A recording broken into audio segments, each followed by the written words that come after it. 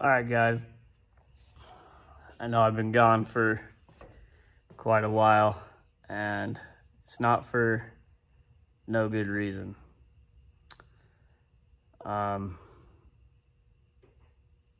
Unfortunately, it's hard to say. This year has been complete nonsense. We'll just keep it PG. I lost 2 of my brothers.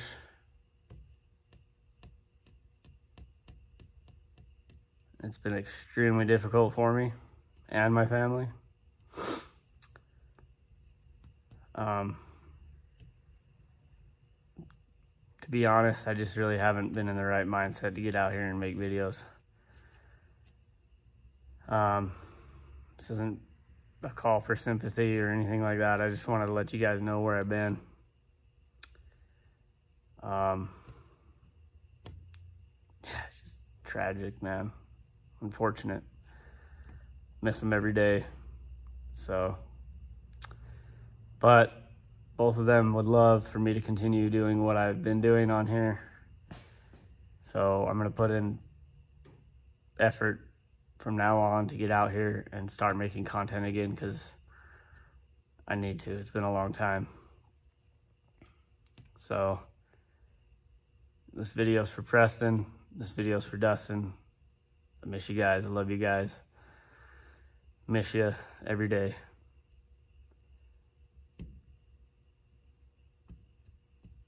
Just sucks. Absolutely sucks. So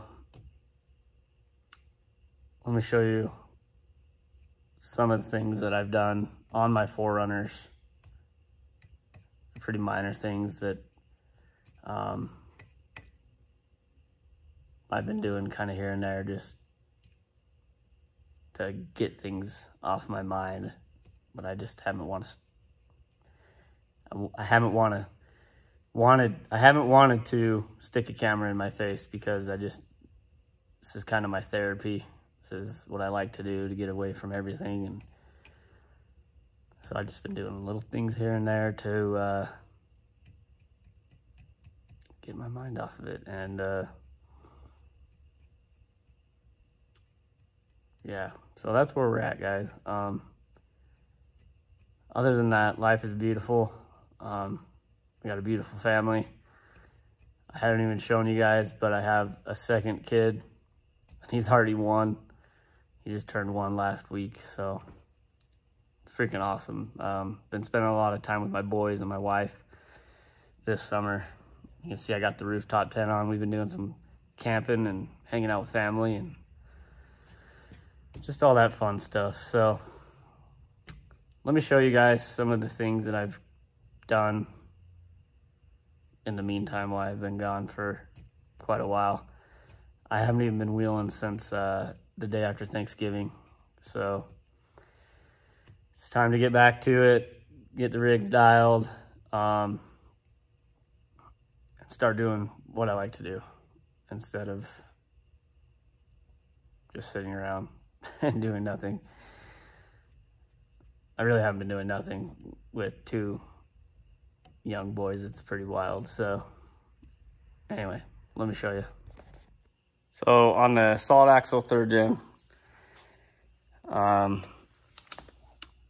I've got ram assist now. Got that all squared away. Got a big old ram on there. Power steering reservoir aftermarket, new pump. My power steering cooler's mounted to the radiator, behind the radiator shroud. You can't see it, but turned out super nice and clean. It really changed the steering on this thing. When you're turning 38-inch tires with your front locker on in the rocks, it is hard to steer. And I haven't even got to test it out yet, but just on pavement, I can be fully locked low in 4-low, and I can turn the wheel with my finger. It's pretty nice. So let's check out some interior things that I've installed too.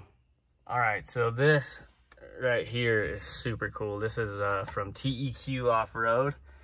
They were super cool, and they sent this to me. It's like a molly panel for your, I don't even know what you want to call this, but like your center, entertainment center thing, whatever. You just use a couple screws, screw it on here.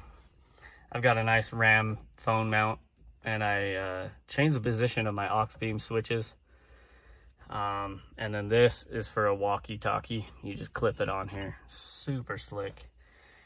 If you know, this was originally mounted clear down under here, so I like having it all up here. I want to wire up my locker and my compressor to this. I just haven't got around to it. So yeah, huge shout out to TEQ Off-Road. Check their stuff out. They make some cool accessories and sell a bunch of stuff on their website, so check them out. So I've got a lot of comments on my cage, my roll cage install video. There's the cage, about that I need to tie it into the frame. So I just wanted to show you guys that I've done that. Where is it? Sorry. So right there's one, there's two, and then there's one on the back. So cage is fully tied in to the frame all the way back. Haven't painted it yet or anything.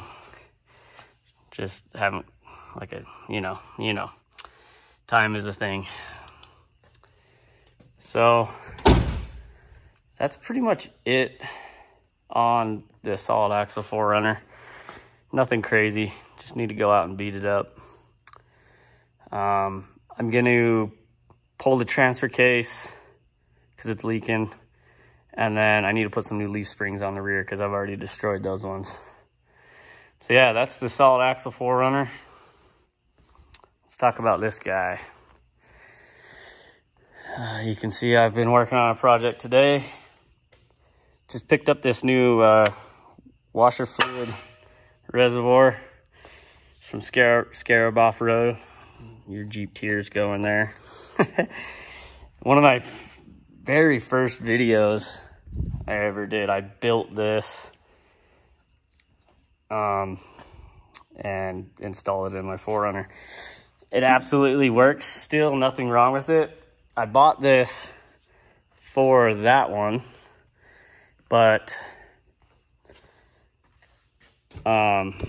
this power steering reservoir hits right here, so my box can't even be bolted in. It's just kind of flopping around right now. It's kind of ghetto, but it works. So I was like, you know what? This 4Runner is way nice. Let's put a nice reservoir in here with a nice way to mount it and everything. So yeah, check them out. Scarab's dope. They built some cool stuff. Let's see, what else have we done to this thing?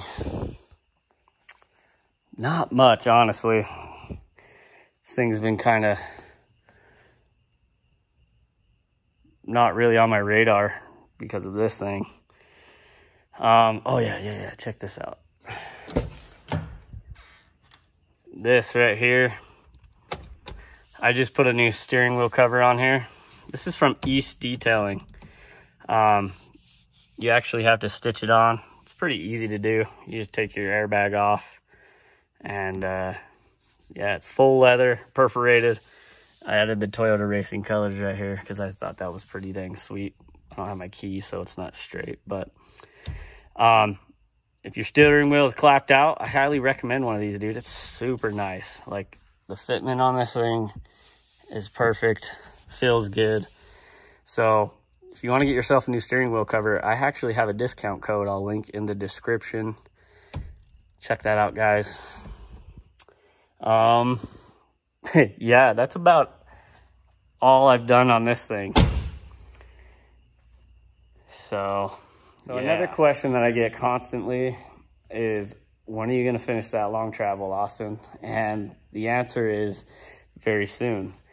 I ditched the homemade kit, guys. I'm sorry. I'm not going to do it. It's super just kind of ghetto. I don't even know if the geometry's right. I just bought the plans off some kid on the internet who designed it in like high school. and I just don't trust it. You can say what you want, but I want to be safe just driving this thing down the freeway. So pretty soon we will have a BTF plus 4.5-inch kit on the front of this thing. Not quite sure what I'm going to do on the rear yet. I'm definitely going to have to throw some spacers on to make the front and the back kind of somewhat even. I'm going to try and stuff those bypasses in there still, for sure. Go outboard shock hoop and all that. So BTF kit's on order. I'm just waiting for it to show up. So yeah, that's a little life update, guys. Sorry to ghost you like that, but it's been rough. So that's where we're at currently with the 4Runners. I don't know how many of you care, but the old Dodge over here, she's been giving me hell too. Broke the clutch master cylinder straight through the firewall. Just put a brand new clutch in it. I think the part was faulty, to be honest with you. And then after that, I lost oil pressure. Turned out that the switch was bad, the oil pressure switch, whatever you want to call it. That was a quick, easy fix. Hard to find the part, but this thing is going to get really torn apart because I have major oil leaks on this thing.